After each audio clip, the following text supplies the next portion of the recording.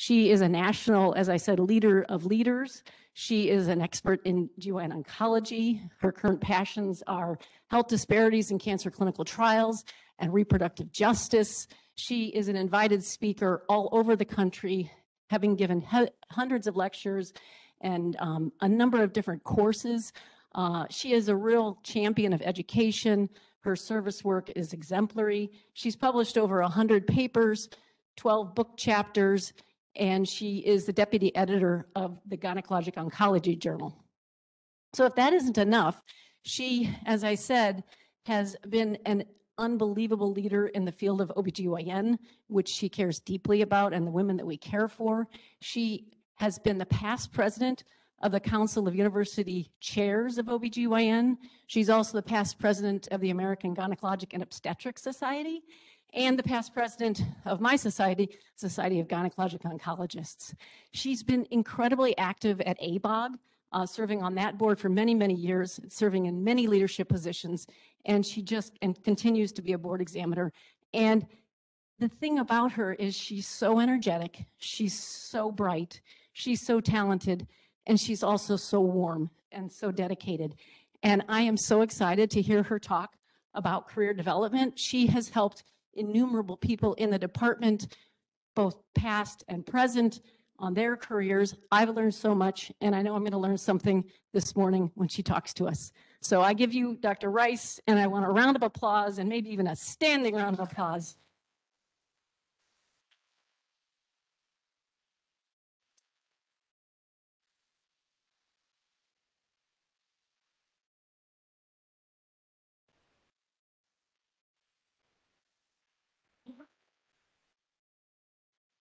Just want through the dance here. Oh.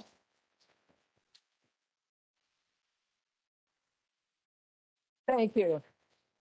Thank you very much, Ellen. That was more generous than I deserved, trust me. And the title of the talk today is The Nuances of Career Development. And I'm going to talk about this in the context of the last 14 years here. And I have a simple goal. Do you remember when Emily Rosen graduated? You remember that? And she announced that she was the absolutely ugliest crier ever. I have a goal. There will be no crying. That's my goal. Okay. Up. How do I advance it? Up, up, up, up. I got it. Oh, excellent. I have plenty of conflicts, but no disclosures. So when I think back on the last 30 some odd years, I identify myself as a doctor.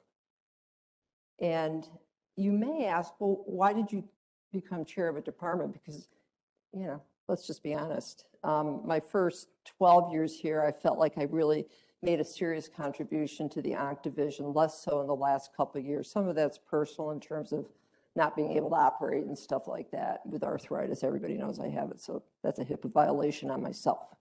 So I identify myself as a physician, but there have been so many twists and turns in my career.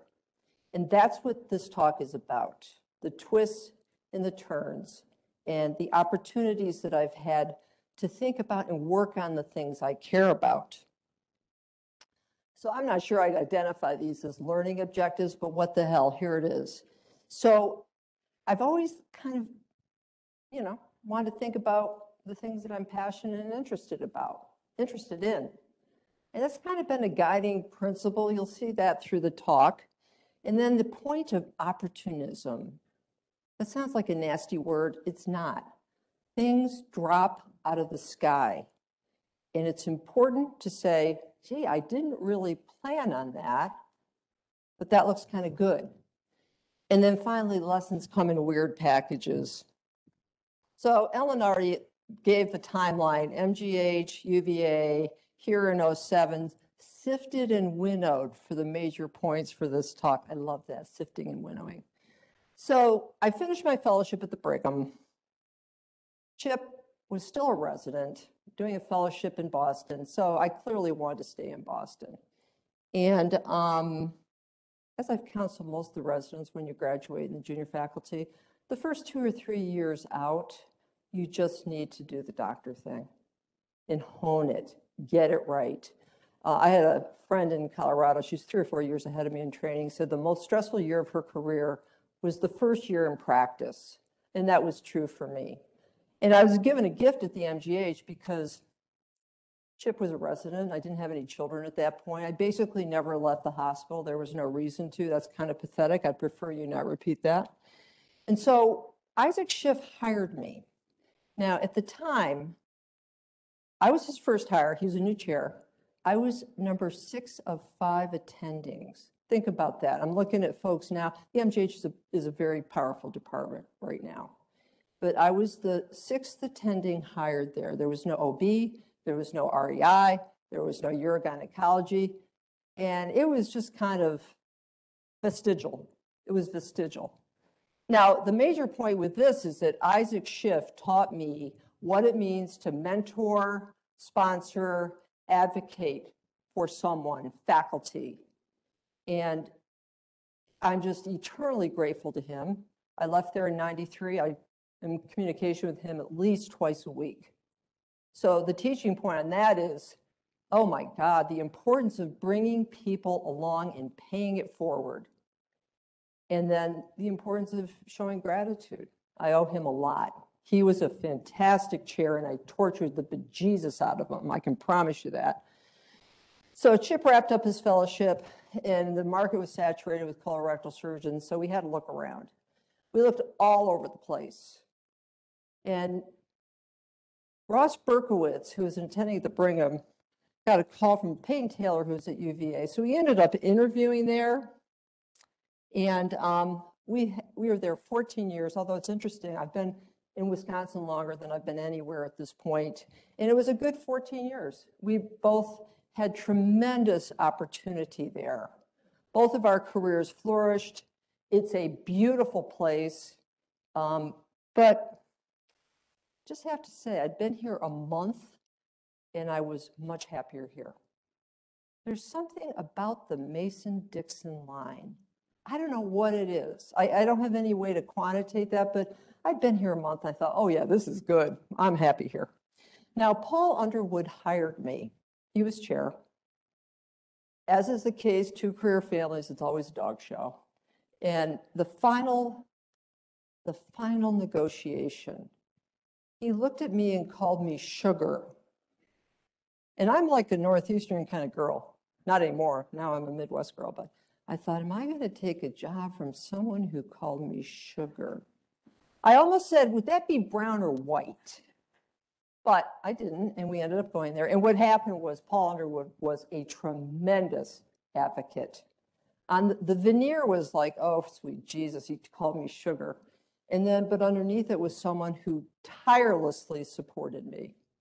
He passed away this year. He was great. So early '07, I get a call if I want to come interview at the University of Wisconsin. And you'll hear this throughout the talk. I'd never been here. And I thought, Chip, what do you think about that? And I just want to say that the person who called me was Dean Golden. He's been the dean since ever I've been here. I have tremendous respect for him. I had interviewed for chair at UNC and did not get it. He interviewed me, and then he moved to Wisconsin and called me up. So this thing about like life is like this little circle thing of like, ooh, that kind of worked out. So February 14th, '07, I come here to interview. Ellen picks me up at the airport. Later, she says to me, it didn't take her long because we're fast friends. She said, I was a little worried you didn't have any socks on. And the truth of the matter is I didn't wear socks for a year because I never wore socks. I just put my sneakers on. And that was a little funny. And then Ellen also said, where's your luggage? I said, oh, I got a backpack on here. I have some clean underwear in my backpack here, So that was the start of a really warm relationship. And then during all that interviewing process, David Kushner took Chip and I biking. That was also good. That was effective. That was effective recruiting. So that's the story, the general outline. Now I'm going to delve into some weird stuff. So in a previous life, I read The New Yorker from cover to cover every Thursday night. It came Thursday in the mail. both Olivia and Connor would say, oh, for God's sakes, it's Thursday, forget it, we're never going to see her. I couldn't help myself. I was addicted to it. And this article came up, John Rock's error. John Rock, he was an imposing figure. He went to Mass every day, not Sundays, every day. And then he never went again at a certain point. And he was famous. He was on the cover of Newsweek. So a bit about John Rock. He worked at the Free Hospital in Boston, which was built because women with cervical cancer smelled bad and they didn't want them at the Peter Bent Brigham. I'm not going to say another word about that. Anyway, he established the Rhythm Clinic, and I just have to say there was no Excel.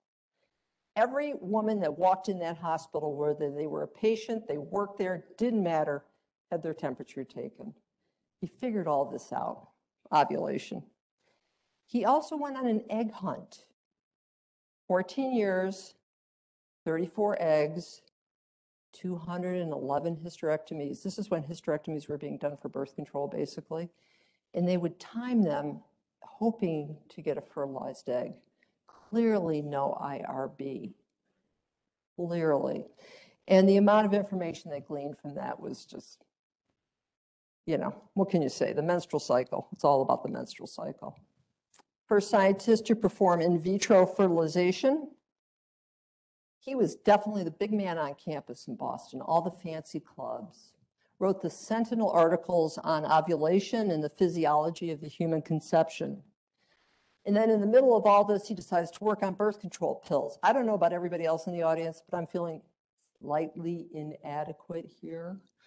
And anyway, by 1951, they knew that they could block ovulation. Here's a picture of the Free Hospital.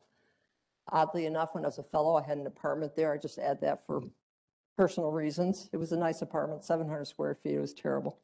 Okay, now, so they did a clinical trial at the Free with 50 women. Nobody ovulated. But it was a felony. Birth control was a felony. So one of his collaborators was in Puerto Rico. They took it to Puerto Rico and did a big clinical trial. Nobody ovulated there either. I think that's so weird. And then they presented their work at the big fancy Laurentian Hormone Conference. The title was Synthetic Progestins in the Normal Human Menstrual Cycle. They didn't want to talk about blocking ovulation because it was a felony, birth control. And remember, John Rock was still going to church every day, Mass. He got married in the church that, you know, John Kennedy and all those other people got married in. Anyway, someone in the crowd identified the fact that there was no ovulation. So it didn't take long. Many, many women taking birth control pills for menstrual irregularities. And in fact, the package insert said, beware, you won't ovulate. That is some serious marketing. Beware, you will not ovulate. Cha-ching! Okay. So getting back to the article, and you can get it, you can just Google it. In hindsight, it is possible to see the opportunity that Rock missed. If he had known it was an anti-cancer drug, maybe he would have been more persuasive with the Catholic Church. After the pill got approved by the FDA, there was a big conference at the Vatican, a big conference with the Pope, big conference at Notre Dame, and obviously that hasn't gone well for birth control in the Catholic Church. So once the FDA got it approved, it was approved, the chair at Yale and the CEO or whatever, Planned Parenthood, opened a clinic. They were arrested and fined because it was a felony in Connecticut as well. Planned Parenthood took it right to the Supreme Court, and in 1965 it was struck down that actually birth control is not a felony. Woohoo! And that's Estelle. She looks very feisty. And then in 72, you could get birth control even if you weren't married. Now, I was in high school in 72, and I realized that most of you were not born. It's true. But, I mean, just think about this. So in my lifetime, you know, not possible. Interesting. And then, of course, Roe v. Wade in 73. So that, when Jenny Higgins showed up 10 years ago in my office she was interviewing for a job at in the Gender and Women's Studies section here at UW. She's PhD. I remember thinking, that sounds kind of good for this whole thing we got going on in this department. So over time, we've just dragged her more and more into the department. In fact, now she's 100% with us. And so, yeah, woo, Jenny.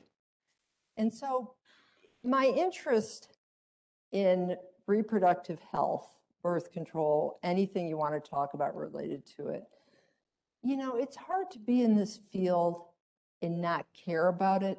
Whether you're pro-choice or not, it doesn't matter. A woman controlling her reproductive health is a money item. It's a money item.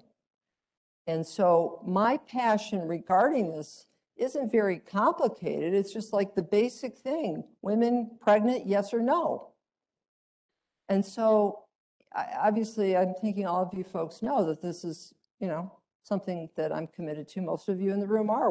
It doesn't matter whether you're pro-choice or not. But it was our lucky day when Jenny dropped out of the sky, and she's got this big grant from an anonymous donor running this center that's just all research focused on reproductive health. And we're very, very lucky to have her here. She has a magnificent team. So moving on, this whole pregnancy thing. Every 10 years, the Guttmacher, which is the big fancy reproductive health group for the world, and the NIH publish a paper about unintended pregnancy rates, which is the gold standard, at least it was, for judging the reproductive health of a country. Is that annoying? Okay, good. It's annoying to me, but as long as it's not to you, that's good. So in this decade, there was a drop in unintended pregnancy in the United States, particularly with teenagers. Now, they haven't published. I'm thinking COVID's kind of screwed up this whole, I know, COVID screwed up everything, but we're due to have a paper updating us on this, and I'm interested. But you can see that there was a marked decline in unintended pregnancies in the United States. We still stink. If you look at Western Europe, Australia, we're still so much higher than other developed countries. But you know, something is something. Now, the thing that's important here is that all women in the United States have not enjoyed this issue of a decrease in unintended pregnancy. So if you look at this, the summary statement is this. If you're African American in this country, you've got a much higher rate of unintended pregnancy. And if you live below the poverty line, the same. This is a health disparity, and I'm sure it's the case for all of you in the room. Let me see. The poorest women in the country, if you just look at socioeconomic class, have the highest rate of unintended pregnancy. So wrong. I'm going to try to leave my, you know, this actually isn't political. I just think for health reasons, having birth control available to everyone easily is just, and this is the same thing. Just a reminder about what the poverty line is. Pretty low bar. If Chip and I made $20,000 a year, we'd be above the poverty line. An IUD at UW is about $1,500, $1,600. That ain't right. So that just kind of transitions into this. Like, I have chills. I'm so hacked off right now. I mean, that's so not right. And so, health disparities. So I had that thought in my mind, and then I moved to Wisconsin with no socks on. And this is an unusual state. It's great in some ways. You all know Chip and I are staying here. We love it here. Don't think you're done with me fully. You're not done with me fully. But anyway, African American infant mortality rate, it's much higher than whites or Asians. And when you look at the United States, Wisconsin, if you look at all comers, we're kind of in the middle of the pack for infant mortality. But if you look at African American infant mortality, we're always right there fighting with Mississippi. I wouldn't have really thought that would have, you know, I'm always ready to damn the South. Feels good to me for some reason. But that, you know, we're like right in there with those people. which doesn't make me happy. And even though the infant mortality rate is going down, Black babies are much more likely to die. And I could talk for hours about maternal mortality. We've heard a lot about that. We will continue to hear a lot about that. Black women are much more likely to die, threefold increase in death during the first year surrounding pregnancy. And again, Wisconsin, and not just, I mean, Dane County's no better, just saying. This is published a few years ago. I keep looking for an update. The worst place in the United States to be Black is Wisconsin, according to this journal, Dollars and Cents. At least it's not People magazine. So if you look at the metrics of incarceration, home ownership, child well-being, child poverty, unemployment, teen pregnancy, and poverty, at this point, we were the worst state in the United States. And you know, I don't know so much about Minnesota, except I keep hearing, well, they elected a Democratic governor 10 years ago. We hired a Republican one. They're so great. Minnesota's so great. Wisconsin's so bad. Well, Minnesota's not looking that great right now. That's all I'm going to say. You know what I'm talking about. So this department has done, meaning you, not me, has done so much around DEI. And it's not fluffy stuff. You know, I have the title of the slide is efforts. You know, we've done a lot of different things in regarding health disparities. I'll highlight a couple, but I can't cover them all. But I want to say a word about DEI specifically. And I'm not going to read the next slides because it's too tedious. I'll give you a brief summary. The chairs right now of this committee are Melody, who's on vacation, thank God, she needs one, and Katie Sampine, and they both have done a beautiful job. Ellen started it. They're carrying forward the torch. And just the brief summary is the department has fully embraced the effort. The committee is large with representation from every aspect of our work. And we have it at a time where people can go. Like if you've noticed, there's an M&M once every 6 weeks or so where there's nobody there. Everybody's in DEI, and I'm good with that.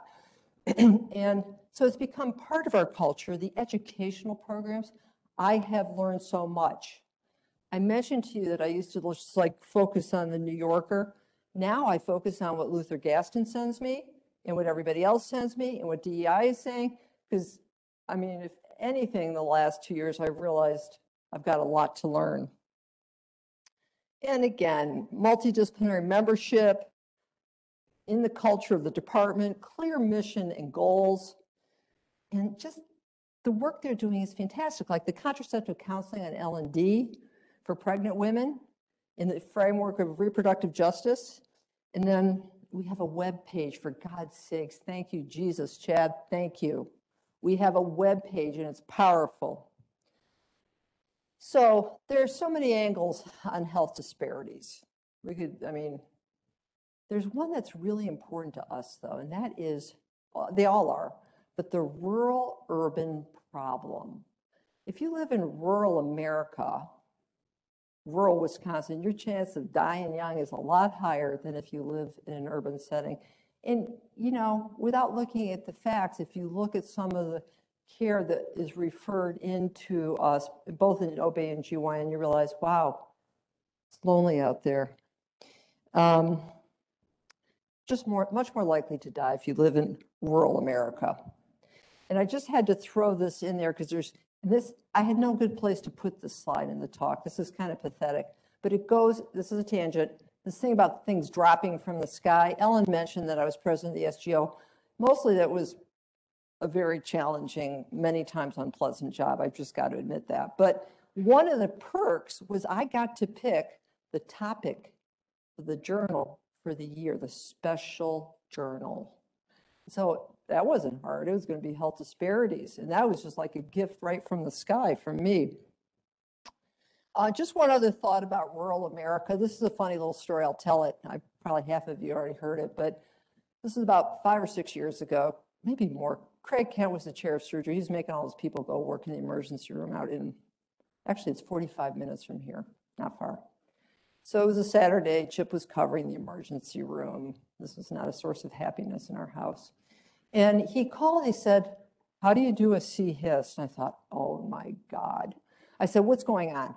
He said, I just got called to the operating room. The baby's out, the mother's bleeding, the family medicine doctor wants to do a hysterectomy. And I thought, can I go over there and help him? No, because I don't have privileges. But then, yeah, I said, well, how much, tell me more. He goes, well, the blood is in Iowa. There's no blood here. I mean, and he's a smart guy. He's a smart surgeon. He just packed and waited, and he didn't have to do a hysterectomy. But the point I'm saying is, that isn't exactly rural America, 45 minutes from here. Just saying. So back to Wisconsin. Many, many counties in this state do not have an obstetrician gynecologist. When you think about it, the family medicine doctors are our friends. They're out there on the front line. And in terms of physicians, the actual number in Wisconsin is going down, OBGYN doctors, and the female population is going up. That's not good. So, we have the only rural residency spot in the United States. That's going to end soon because everybody's been bugging the hell out of Ryan Spencer to get the PIF, and we just keep sending it. But Ellen was head of the residency and vice chair of education, which she still is. And the story is this is way too personal, but I find it humorous and it also really makes me angry. So I'm going to share this with you. So it was like 5:30 in the morning, and Chip and I were in the bathroom brushing our teeth or some god-awful thing. And he's like yapping about this rural residency thing he just got approved with DHS, surgery, psych, pediatrics, and family medicine. I said, what? He goes, oh yeah, we got this whole little gig going where we have a rural residency now, the 4 programs do. I thought, why don't you send me that PIF? Let me take a look at it, just casually, knowing in my heart of hearts I was totally going to steal it. And I did, and then Ellen and I got in cahoots, and we got a bunch of you, and we just like started working on it. We have the spot, we have ACGME approval, we recruited a new resident, a new resident spot, and it was launched. And Ryan Spencer, as you know, has taken it over with Jody and her team, and it is just a fabulous program, and it is meaningful. If you think about this state and the paucity of physicians out there in rural America, we can only control our little piece, which is OBGYN. But like our first graduate is in rural Minnesota. I'm not going to hold that against her. And then, we have people coming that are going to practice in rural America, be it Wisconsin or elsewhere. And, Wisconsin's like a lot of states in the US in terms of that rural thing. So that's a moment of happiness and continues to be. It's like good work, very good work. And here's the spots. It takes a lot of work to identify the place. You got to have the doctor that wants to work. You got to have the hospital that wants to participate. And Ellen and I were completely creative about the money. I'm not even going to say anything more about that. Creative, very, very creative. And we continue to have really good programs for our rural program. Now, Jenny Karnowski and Spencer and I are in cahoots with the whole issue of this rural residency having a spot in a Native American reservation. This is a little bit tangential, so stay with me. We spent a decade and frankly, a lot of our money building a program in Ethiopia. They came here, we went there, we had courses. It was a program, not just doctors going to Ethiopia to do some work. Nothing wrong with that, but we wanted a program, and Cynthia Watlett did an amazing job. So obviously nobody's going to Ethiopia anytime soon, unless you haven't read the paper. It's a god-awful civil war. And so, COVID's one thing, but civil war is like a whole other thing. So, the concept of fulfilling our desire to have a global health rotation, and we all know you don't exactly have to leave the United States, you just don't. And so the Native American reservation thing is really gaining steam. And as was the case with Ethiopia, You can't just barge in. And as you know, I'm not the most patient person in the world. So I had to like totally dial it down, and we're getting to know the Native Americans up in this very specific, the Lac de Flambeau Tribal Clinic. It's going really well. I'm excited about it. But again, just kind of, and UW's got a big program. We're not doing this by ourselves. I mean, there's people here that have offices that work in this reservation. This is good. We're gaining steam with this. You know, I've said this a million times, and I'm going to say it again. The residency, and I'm not kissing up to you people, is the heart of the department. And the fact that this faculty, all of you, so solidly drive hard for the residents, I hope you know this program is impressive. I claim no credit. You know, I've been to other institutions. I've seen some stuff. This faculty continues to bring the heat for our residents. And the numbers here show. In 2010, we had 346 applicants. In 2020, we had 721. In 2010, the step score greater than or equal to 230, 38%, and it's now 85. I would never get into this residency if I had applied.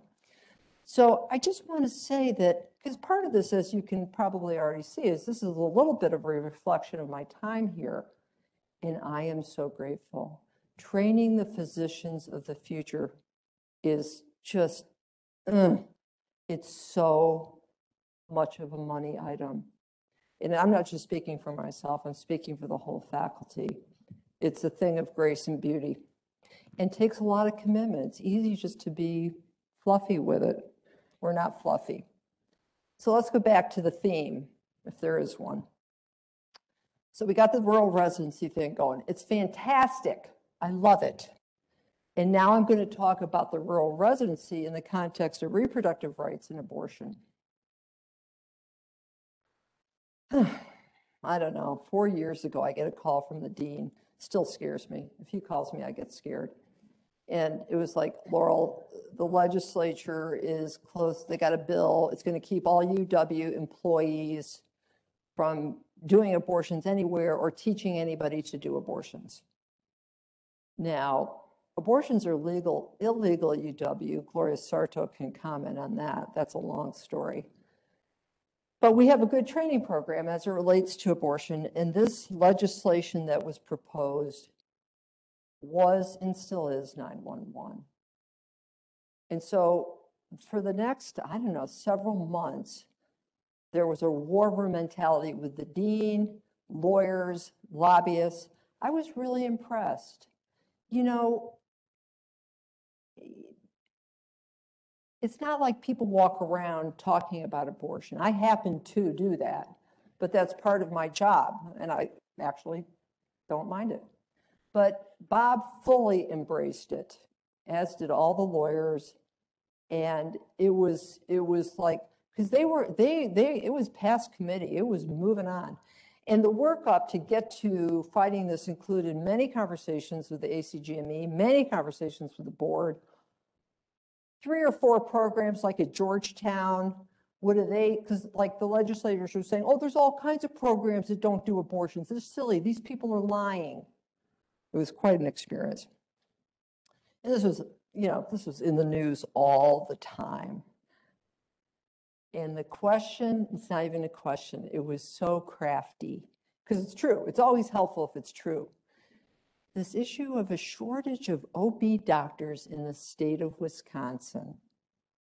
That was our bully pulpit, as well as the fact that we couldn't, because we can't have a residency. The ACGME sent a letter that said you would, you know, if they don't have a way to train residents to do abortions, then what will happen here is citations and probable, you know, removal of the residency program.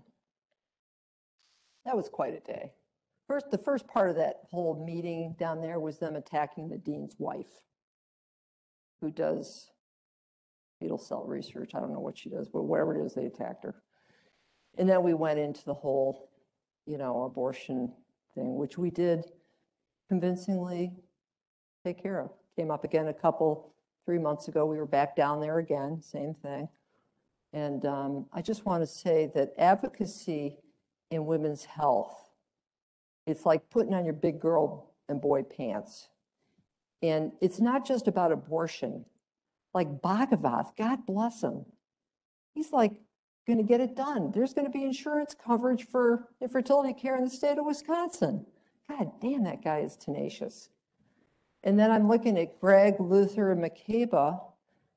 And all I can tell, I'm looking at Greg, his blood pressure is going up, I can tell you right now. So we spent 3 years about this issue of it not being okay for patients to say they don't want a black doctor. They don't want a boy. They don't want this. They don't want that.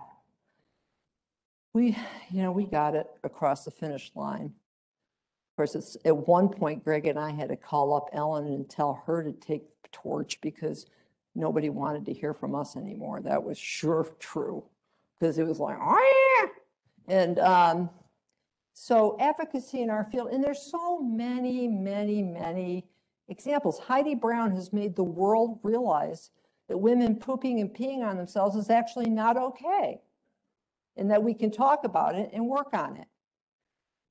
There's no shortage of advocacy opportunity in women's health. There just is not.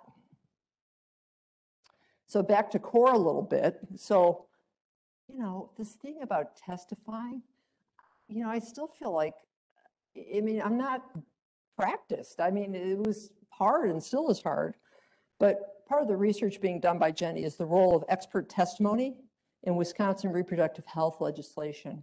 I got a lot of help from a lot of people. Now, as it turns out, they didn't want to hear anything I had to say. It was all about the dean and his wife. But I was prepared. And I will continue to be prepared. So, and again, you can tell I'm doing a little wandering here. Ellen mentioned clinical trials. Clinical trials. How did I get interested in that? Well, let's go back to thalidomide.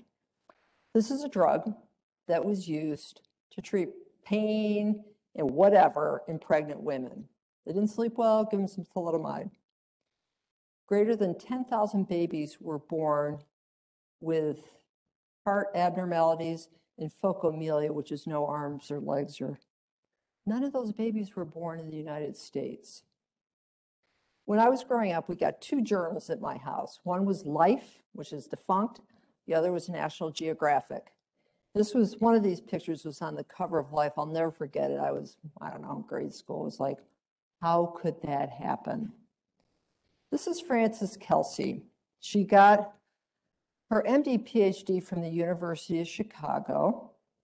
So interesting. The only reason she got in was because they thought she was a boy. That's just a kind of a tangential thought, but it's like the Chris Pat Francis thing, Anyway, she graduated, went up to the Dakotas for 20 years with her husband and 2 children, and then for some reason decided to go to DC and work for the FDA. She had a PhD in pharmacology.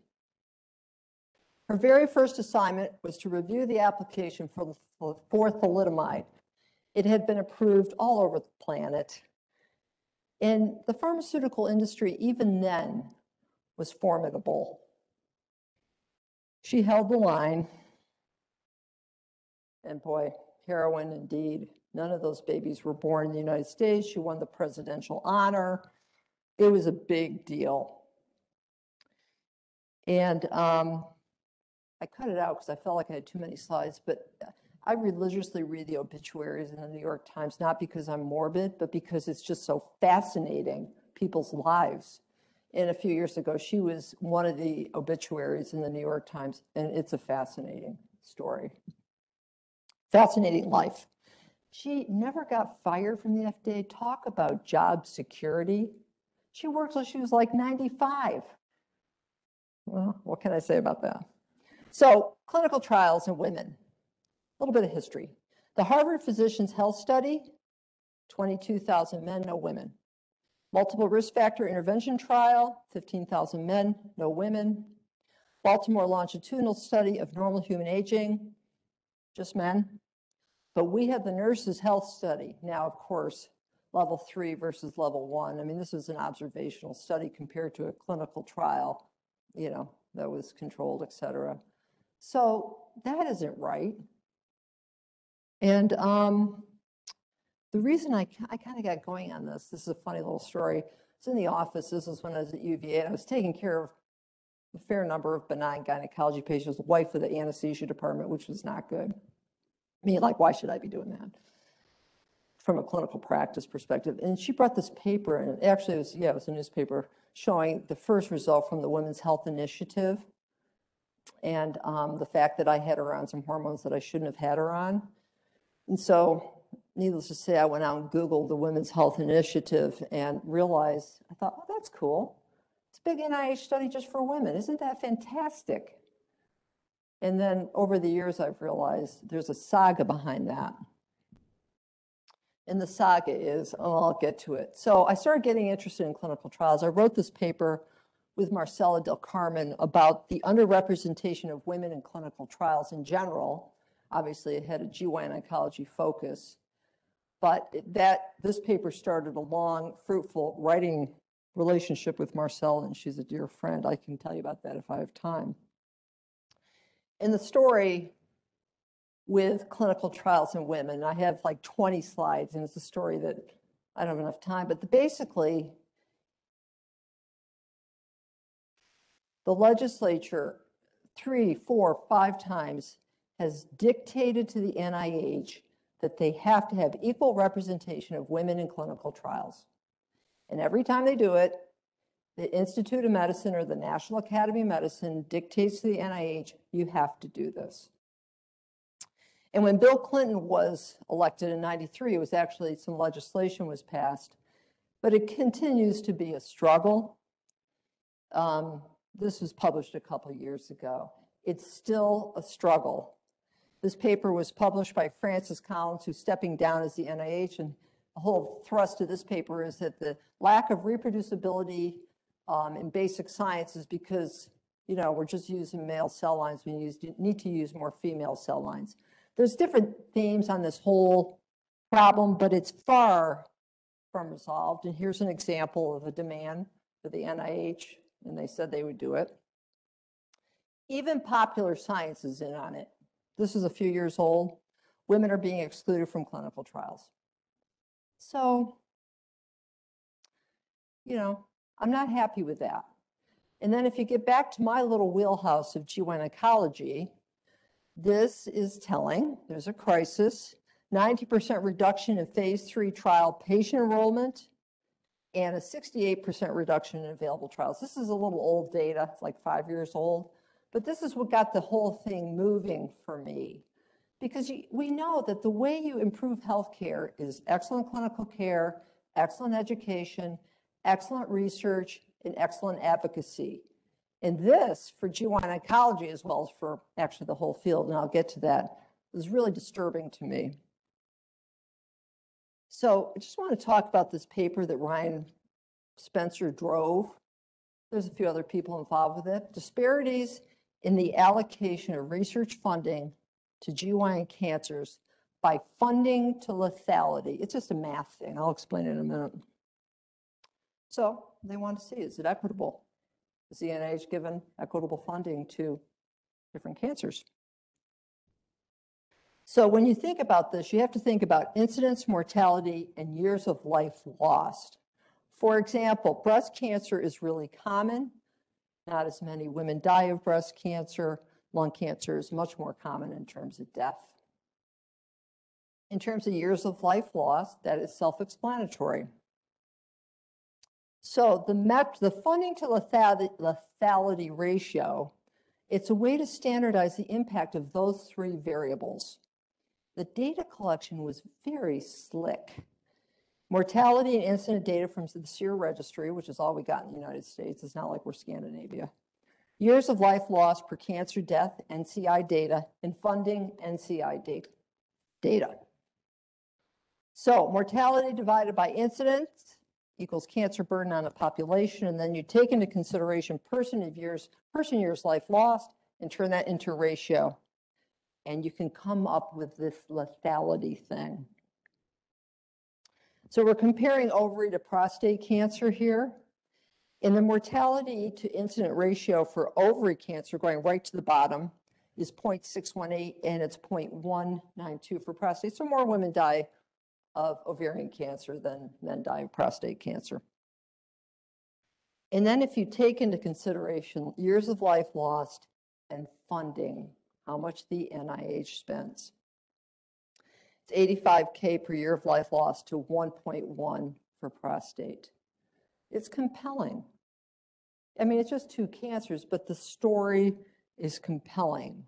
And then if you look at the last 7 years, funding for ovary, cervix, and uterus are right at the bottom. Lots of strengths, I've already highlighted them. Reliable data, trends easy to observe, and there are weaknesses. Not all research funding comes from the NCI, but the biggest funder for research in this country is the NIH. Let's not have any misunderstanding. And, unable to determine the contribution of cooperative groups. I'm not going to go into detail on that and the funding gaps, but the summary statement is it's not equitable.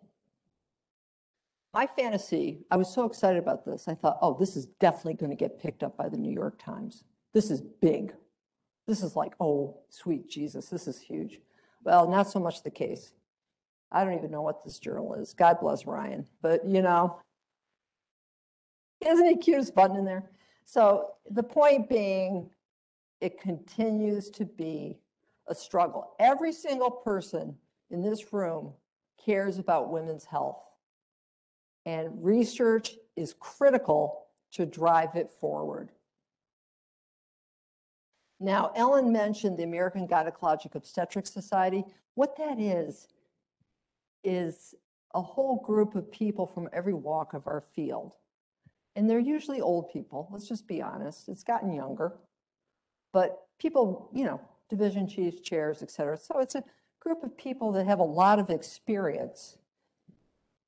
And when I was president of this organization, I got this thing going, WFRC, Women's First Research Coalition, which is still going big guns. All these groups, meaning all of your groups, are in. They pay money for our lobbyist. And they are helping drive forward this issue of inadequate funding by the NIH. And we're working with the Hill, we're working with the NIH, and people are starting to, we even have our own stationery, which is mission critical. So the point is, this is an ongoing thing. And when I think about this department, I think about our researchers, our people that are funded by the NIH. Manish and his whole group, they're all back there. I see them back there. Heidi, Lisa, Alex, Kara. The list is long. It makes me angry that they are not being treated as people in internal medicine are being treated in terms of funding. And it's true.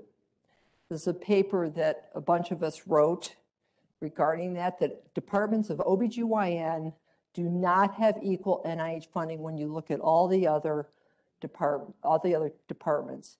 It's hard to get to good data, but this paper has good data, I'm just saying. So I feel passionate about this, and it's like the advocacy thing. It's like the patient care thing, the research and education thing. All of that elevates care for women here and elsewhere. So, let me just wrap this up. This is obviously a talk that's been a little bit wandering, but it leads me to say to you, what an honor and pleasure it's been to work here. I've had the opportunity to pursue the stuff that I think is important with you. And I'm just so very, very grateful. Our mission is thought about every day. We may not read it, we don't have it, we used to have it laminated, but I really admire this department. And again, I've been around the block. And I know that this is a gem, and whoever comes here to take my place is really lucky. Far and away, the best prize that life has to offer is the chance to work hard at work worth doing. And we all have that. And I wish I could say to you that I see a horizon where the good work we have to do will lessen. I don't see that. I think it's escalating. And this is the department that can make a difference. Your trajectory as a group is scary. It's so good. People are rowing so hard on all 4 pillars, kind of in the face of adversity.